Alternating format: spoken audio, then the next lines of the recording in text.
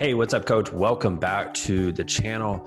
Now in today's video, it's going to be a little bit different. I'm going to be walking through an idea with you. This is something I've already helped multiple coaches with over the past 5 years. If you are looking to start a sports league, watch this video all the way through. I'm going to give you some really good information here. And I'm just going to walk through a very simple spreadsheet that will address, I would say the business model behind this idea. So what I'm gonna do is I'm gonna share my screen here and follow along with me. And if you have any questions about this, send me a text at 210-960-5771. Love to help out. Now, this model here is very specific, all right? I'm gonna walk through this. And I want to make sure you can take notes. If you want this spreadsheet, just comment below and I'll make sure and I'll email it to you if you want it.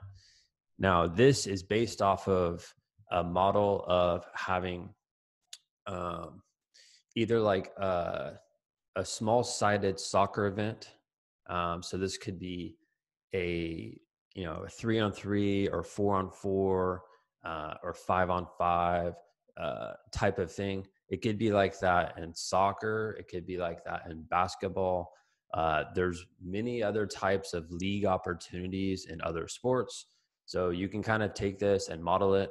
I'm not going to say the pricing is going to be uniform for everyone, but I've seen this happen multiple times in soccer and in basketball over the past couple of years.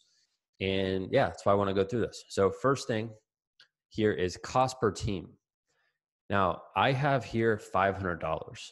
Now, the reason why it's $500 is it's set up to where one parent pays, so one person pays, and then the other parents of that team just pay them back. And it's not going to be cost per parent. It's going to be cost per team. So this way you have a registration form that collects the $500 up front from the team. And then that parent is responsible for getting the other parents to pay them back. This way, you're not dealing with thousands of payments here. You're dealing with one payment per team. Next is length of season is 8 weeks.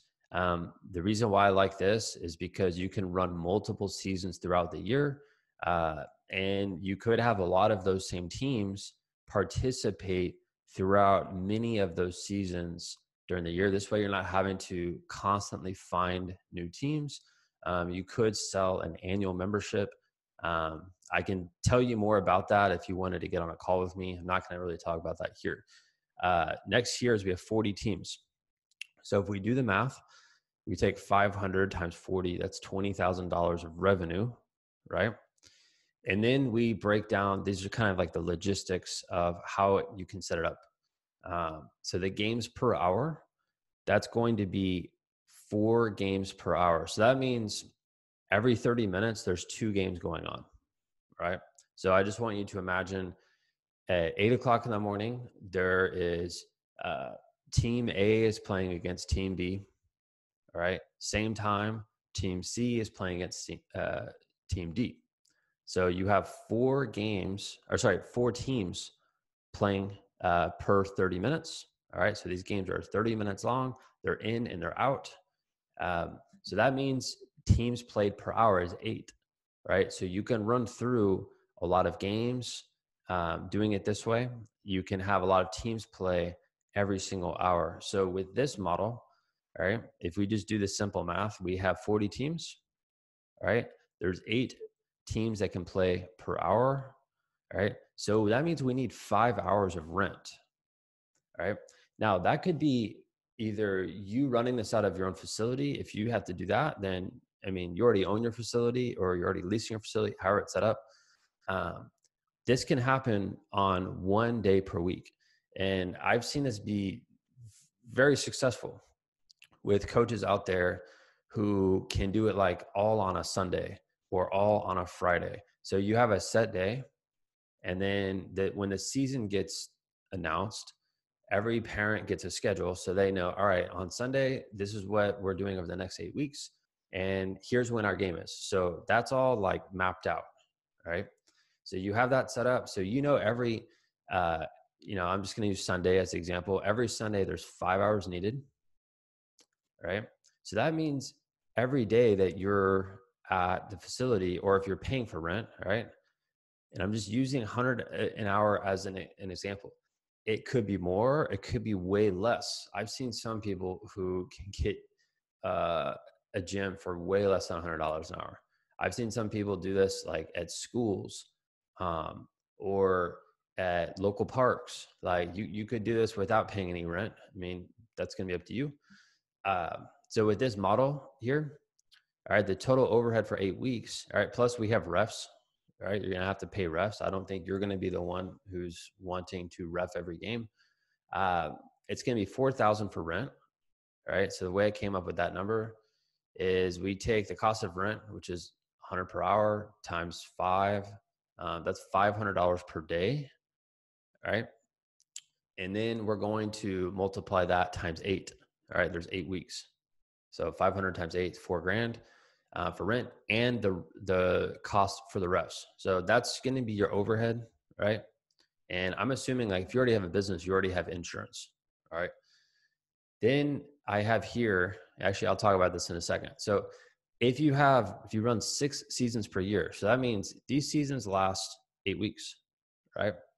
So every 8 weeks you run a season. So that means you'd be running 6 seasons per year. So if you run 6 seasons per year with this model and you don't change anything, all right, you're doing 120K in revenue minus the overhead, right? And you see here in purple, it says recoup the overhead with upsells. So like if you know you're going to be spending money on rent, then we need to find creative ways to make more money through the people who are signing up, right? I have like a list of 1,000 on my end, but I just wanted to give you 2 simple ones here. So the first one is a shirt. So you could make it mandatory, either once per year or once every 6 months. Whoever is signing up for this, they have to buy a shirt. And that is the shirt that they wear to every game. So you could partner with a t-shirt company, have those shirts done, get them done for very low cost, and then flip them and sell them between $20 and $30 per shirt. And that becomes like the jersey that they wear, right?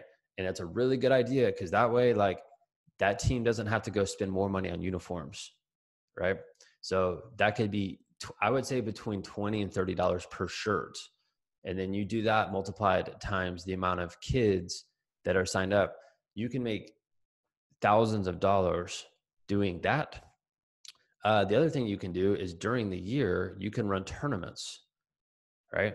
So there might be some teams who are like wanting to sign up in January and February, but they can't sign up in March and April because they're too busy. But they have a weekend free in March that they would love to do a tournament. So again, you can come back to them and say, hey, we're putting on this tournament. And that could be perfect for people who want more or people who just can't make it every single month. So again, this is going to be something you can create more revenue, and these sort of things recoup the overhead, right? So this overhead starts to go down when we start doing things like this. You could do, I'll give you a few more ideas. You could do birthday parties. You could have an upsell towards training.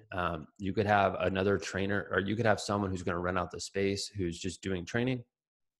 You could figure out an affiliate deal with them to where every single kid that you refer, they're paying you a certain amount, and they're paying the rent, so that you can make money off of that. There's a lot of different things you can do, but I wanted to come on here and share this. I've seen this work very well with people who already have an audience, or they're really good at building an audience. And if they're really organized, this type of business can be very, very successful. And I want this to be very clear though, right? To expect that you're going to have it set up like this in year one is, I don't think is very realistic unless you already have a big audience. I also think that this is something that's on the very low end. If you do this for multiple years, because you could have this set up way different than what I'm talking about. You could have games per hour. You could have, 10 games per hour. If you have a huge facility, if you're running a huge facility, that means you could have way more teams played per hour. So, you know, like you could run through so many more games per hour. Uh, you don't need the plays for as long. You could probably pay the refs a little bit more, a little bit less. The length of the season could be 12 weeks, and it could be way more for the cost per team. Or you could have it, it's just it's a 30-day thing. Like there's a lot of different ways you can do this. What I recommend is if you're watching this and you're like, all right, this looks really cool. Like if you want to chat with me about it, just shoot me a text, 210-960-5771. I'd love to see how I can help you. That's it for today's video. If you like this type of video, make sure to subscribe to our channel. I'm going to be posting a lot of these types of ideas on YouTube, and I'm only going to be posting things that I know that I've already seen that have worked with coaches that we've mentored or coaches that I've talked to over the past 5-6 years who are running successful sports businesses. So that's it. Subscribe to our channel if you haven't yet, and I'll see you later.